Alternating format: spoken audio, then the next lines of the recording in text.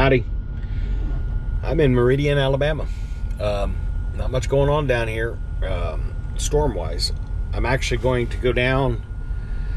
I was going to take 20 across to Atlanta, but I'm going to go south Montgomery down and catch 75, northern Florida. I'll actually be going across behind the storm and below and behind the storm. So it's going this way, I'm going this way. So that's going to work out good. I did see a lot of storm damage though from the last hurricane. A lot of trees down along the highway. Just trees just laying there. I guess at some point they'll cut them down. They're not sitting out on the highway. Step deck, two sets of A-frames on a step deck. Not a heavy load. I could actually slide the axle, and I might very well. Total weight 72,520.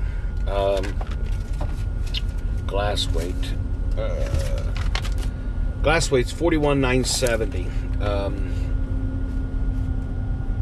So I'll take that. It's the truck's got 8.1 mile to gallon with this load on it, so it's done pretty good. Got 11 stoses of glass. If you want to know what a stose is, I have a video I think that shows what a stose is. The only place you'll ever find the word stose, S-T-O-C-E, is in glass. Are you going to cooperate? There we go. Jeez, oh Pete. Don't ever ask me to be a cinematographer. It ain't going to happen. What do I got on here? All 108 144s. Gray glass. What's the thickness? 6 millimeter. 11 stoses of it.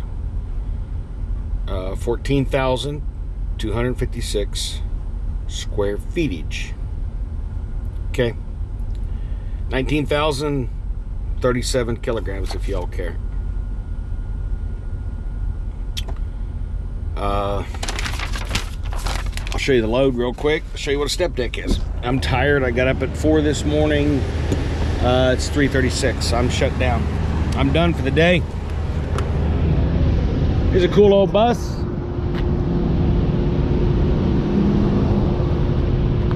Probably used to be maybe a Greyhound or something.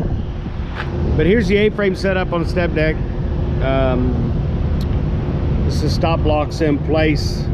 You like to try to come back here with a little bit of an angle, but if I can't get it on the frame rail, you can see where this is pulled out because people have reefed back on this piece of wood.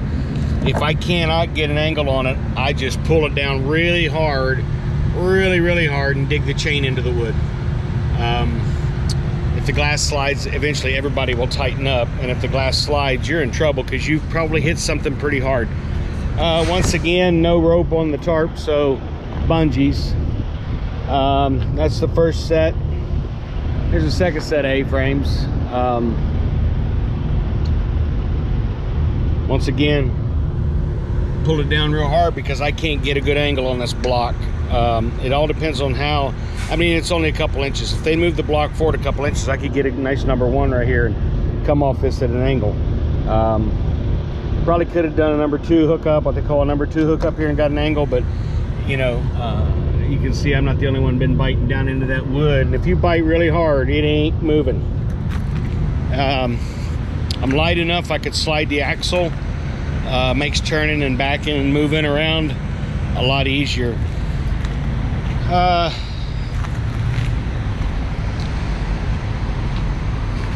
But there's the loads. Looks like we may be getting a little bit of light rains coming in.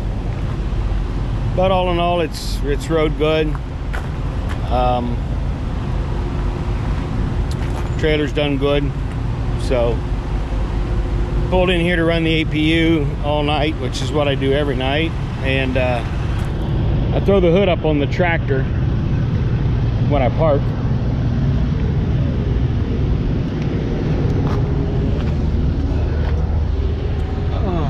Climb back in here. The APU, I got a bank of, actually it's an EPU, electric power unit. The APU's engine driven, but it's all the same. Underneath I got a big bank of batteries, and I can run the heat or the air conditioning. In the bunk, I've run the AC 12 hours, not a problem. It'll run it. And I can opti-idle I set the opt idle, batteries get low, engine will start up, charge your batteries, shut back off. But I leave the hood up,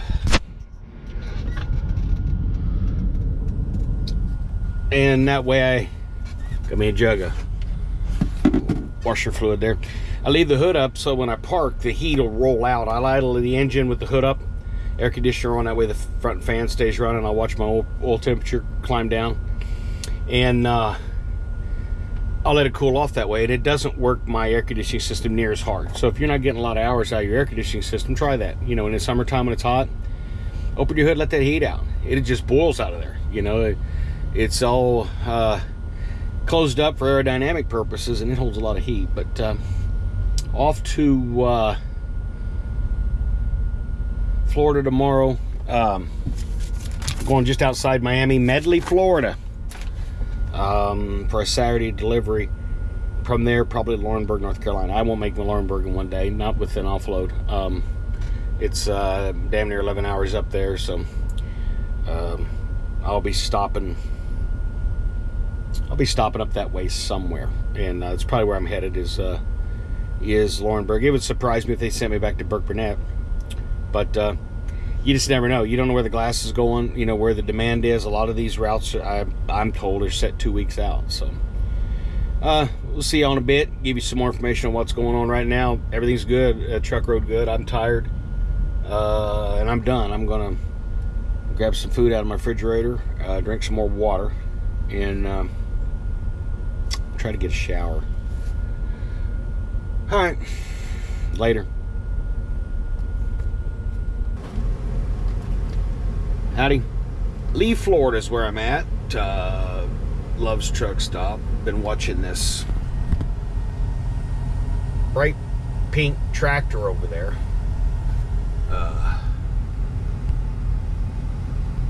Let's see. That bright pink tractor. And there's a girl in there, and she has probably pulled forward and backwards about 6-8 times to get it in there. And I'm not knocking her because she's a girl. There's some really damn good female drivers out here.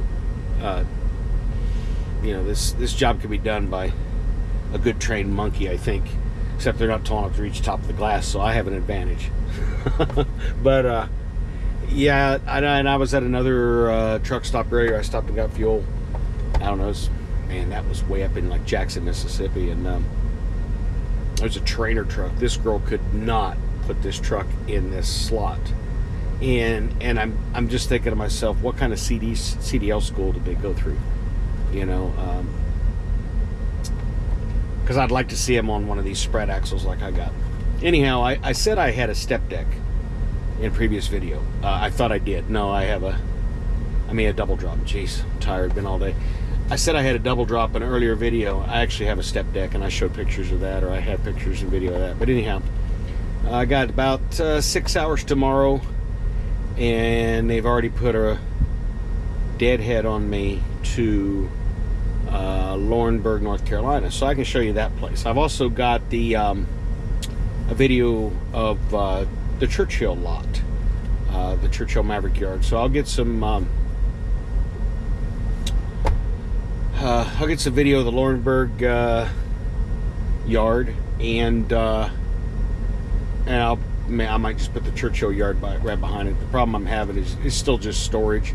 I'm afraid to pull my chip out now. I'm gun shy, you know. There's a big blue large car next to us right there.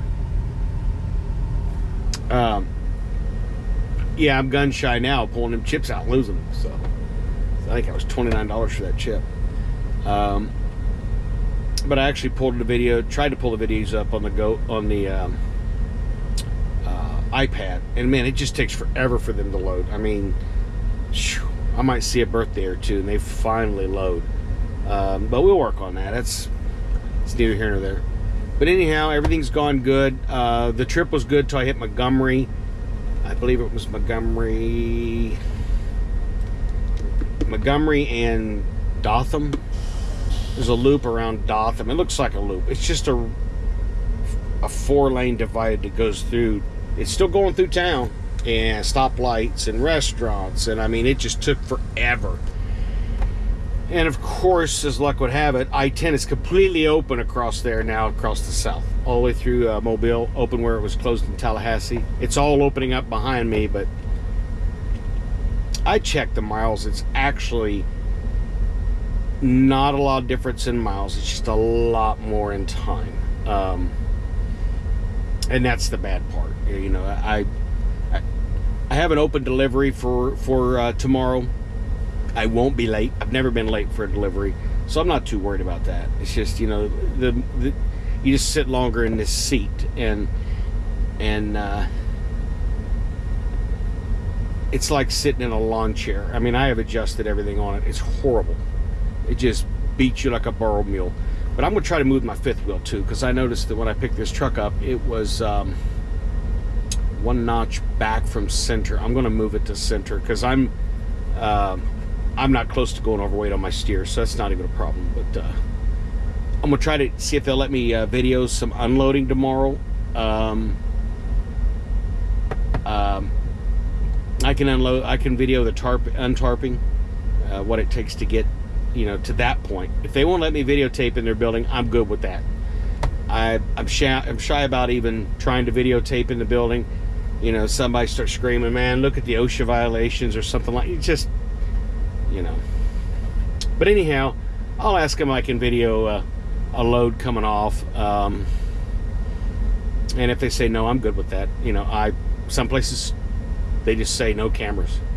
You know, same as when I go through, you know, a toll booth, not a toll booth, but the border crossings and stuff. You know, no cameras, and I get that. You know, I understand that. So, loads rode good. Mileage was good till I got to Montgomery. I rolled right through Jackson. Once I hit Montgomery, then I rolled down to Dothan. Yeah, I lost half a mile a gallon. Yeah, I lost about a half a mile a gallon. So I'm down in the 7.7 to 7.9 range. I need to be 7.9 or better for it to pay off on my pay for performance. If anybody wants to know how that works, I would be glad to show you. As soon as I clean up my truck, I'll give you a tour of the inside of this thing. That's all I got for now. I'll see you down in Medley, Florida. Down here in Florida, hot. I got overheated a little bit.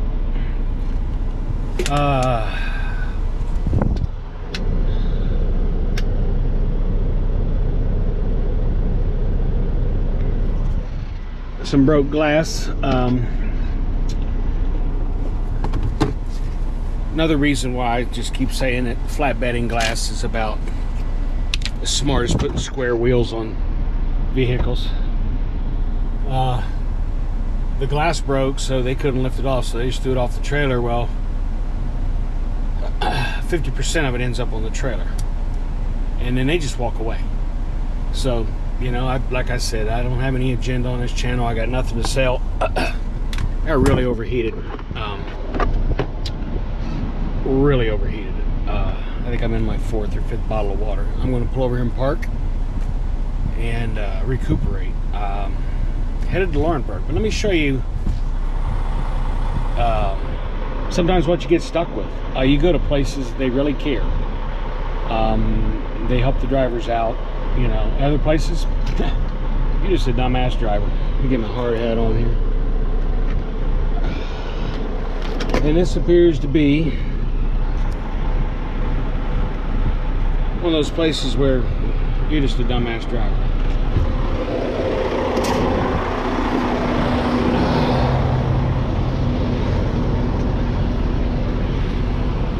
They just throw the crap everywhere. Just throw it everywhere. And then when they break the glass off, all this glass in these channels, I got to get out. So that's why I say it's just stupid flatbed glass. See this? Actually, I got to clean all that up. That's a DOT violation for me to run down the road with that. And I'll show you what was on the trailer.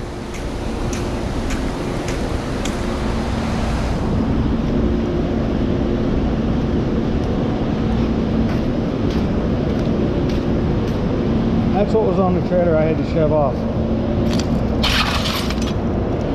and that.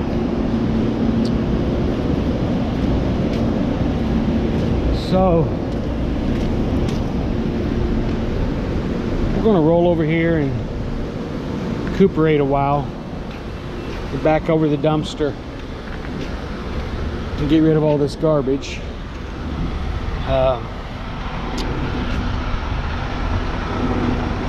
Drink a lot more water, and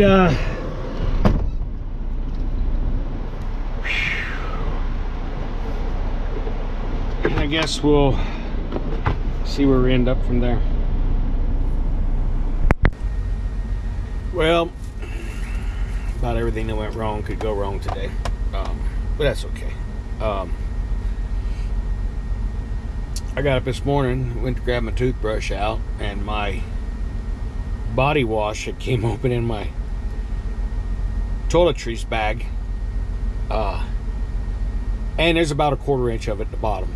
It's just on everything. So I thought, you know, when I get to the shower, I'll just wash every bit of it and clean it all off and clean it all up and all that stuff. Rolled out from my delivery, finally got that mess cleaned up. Got ready to roll out. I have a warning on my truck that my hood is up. My hood is clearly not up, so there's a tilt switch in there, but luckily it's not like the 16. The 16, when the hood switch was up, I mean, it may not op the idle with the hood switch the way it is. I don't know. We'll find out. I may not even need it op the idle. So I rolled over the Pilot Flying J, got fuel. They don't have any showers. Only buy fuel that loves them Pilot Flying J.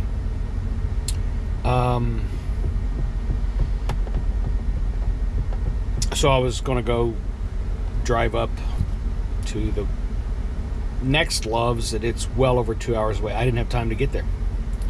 So I'm going to try to do some type of a cleanup here with some baby wipes and crap like that. And I'm not going to get a shower till I get to Laurinburg. How nice is that, huh? 100-some damn degrees outside, and you can't go get a shower anywhere unless you want to pay for it. They're 10, 15 bucks. If you pay for it, believe me, it was worth it. But this general area, with me being out of time, there was just nothing here. I'm at a travel plaza. Some of the travel plazas, I believe across Ohio, they got, you can get a shower there. You can buy a shower there. It's $5 or something. I don't know. But yeah, I'm going to clean up best I can. We got baby wipes and things here in the truck. Been hydrating and ate some food. I feel a lot better. Man, it was so damn hot. They can have that.